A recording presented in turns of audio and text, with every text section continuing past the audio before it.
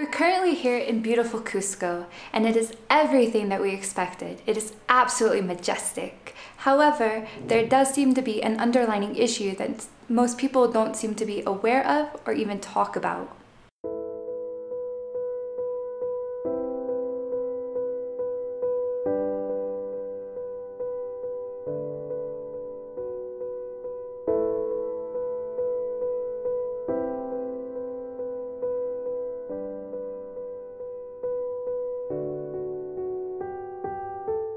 So today, we are gonna get some bellies full, not ours. At first, we faced some rejection.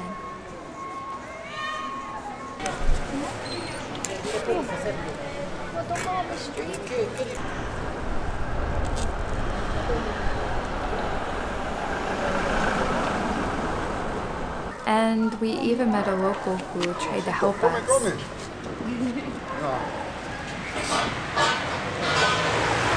Ven, tontito, ven. Ven. Mira, qué rico. Te voy a invitar, pues, un chocolate. ¿Huele? ¿Qué tal te parece? ¿No? ¿No quieres? Mira, a ver. Bueno, pues mira, este petiso va a probar.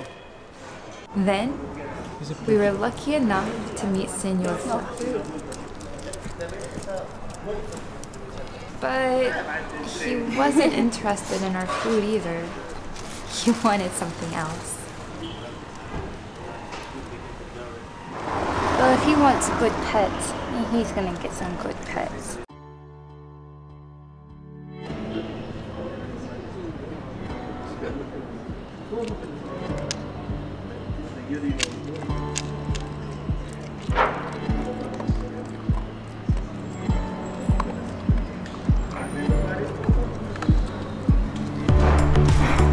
Look how cute.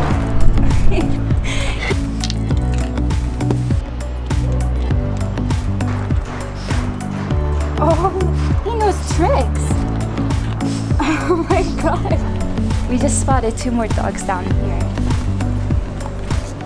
And this fat guy, he already had his share and he doesn't want to share anymore. And this was his buddy. Oh yeah, oh my goodness. You're gonna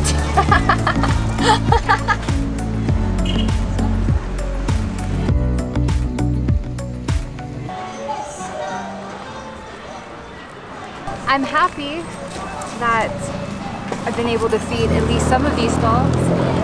But if you see that dog right there, he's really breaking my heart. He's not eating it.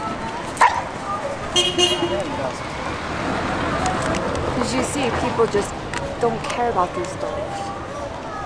That guy just stepped on that one. They're just hungry, lonely, probably cold. I love animals. I love dogs. To see this many. Mind you, we're in an area that is outside of the city center, so there's not much awareness. Sadly, as you see, I'm starting to run out of food.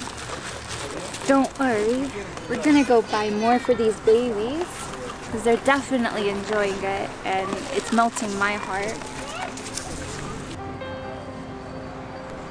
It was getting dark, so sadly, the plaza dogs were gone by the time I showed up again.